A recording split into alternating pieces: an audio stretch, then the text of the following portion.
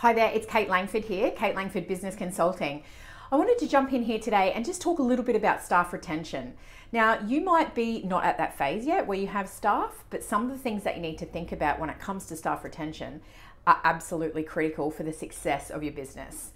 Now, you may or may not have heard the saying that you're only as good as your team. So literally, you need to make sure that you train your people up to be better than you.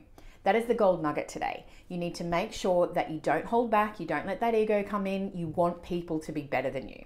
The second thing that I want to talk about when it comes to staff retention is actually finding out what their genius zone is. What do they actually enjoy? Are you checking in with them to find out what they love doing every day and what are things that they could park? So these are just some of the things that you need to think about when it comes to staff retention. When you're a business owner, it's super easy to kind of get carried away in the business and grind, and then before you know it, you have a resignation on your table.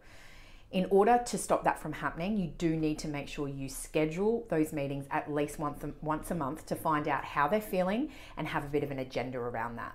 So it could be something like bring to the table your top highlight of the month, something you want to improve on, a piece of feedback for you, and what you'd like more training in. If you can structure those around your meetings, it's going to really help you and they're going to feel really worthy when it comes to working in your business.